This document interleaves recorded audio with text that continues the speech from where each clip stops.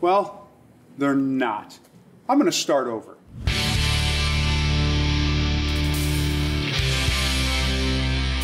Some people think that the 5.7x28 and the 22 Magnum are similar. Well, they're not even close. The 5.7 is a bottleneck centerfire cartridge that has no rim. It's a proprietary case. It was built specifically to be accurate, to be lethal, and to be long range. Well, it comes out of a 12-inch barrel or longer, like 2,800 feet per second. Out of a pistol, it's doing about 2,000 feet per second. 22 Magnum, well, out of a pistol, it's going to be similar to this 5.7, about 1,200 feet per second. Now they're both going to be 40 grain bullets. 40 grain bullets, this is a defensive 22 Magnum load, and this is a 5.7x28 load. I've got a couple of melons downrange. I'm going to shoot them both, but let's talk about energy just for a second.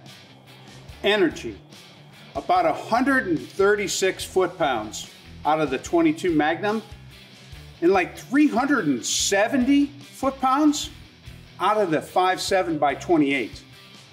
So almost 3 times the energy.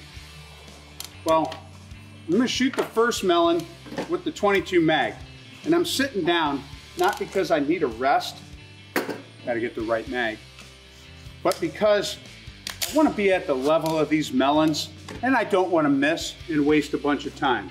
So melon number 1 on the right, I'm just gonna aim at the center, make a shot, and obviously that 22 Magnum fractured that melon.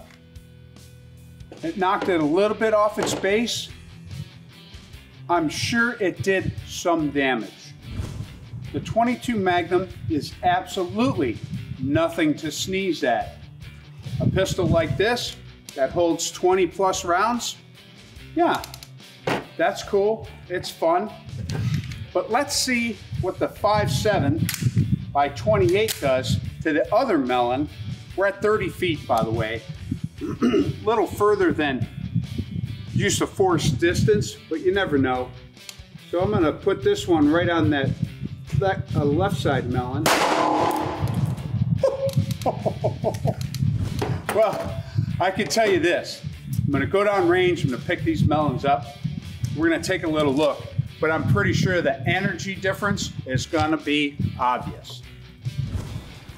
So I got my melons back.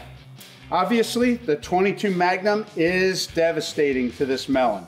It fractured it, it created some mush inside, and it obviously penetrated through both sides. Very cool. But man, the 5.7, I can't even tell where I hit it. Oh, right there, and it just blew. I hit it dead center, but it must have had a soft spot, and that energy transfer just blew and turned to mush. Everything that was inside of there, fractured it out. Yeah, that's the way it went in. It was facing that way on the camera, so I must have hit it there, and it just blew out that soft end. Well, I'd say that the difference is obvious, but the choice is up to you. If you like our videos about the 5.7x28, you can choose any one of these and watch it and learn some more.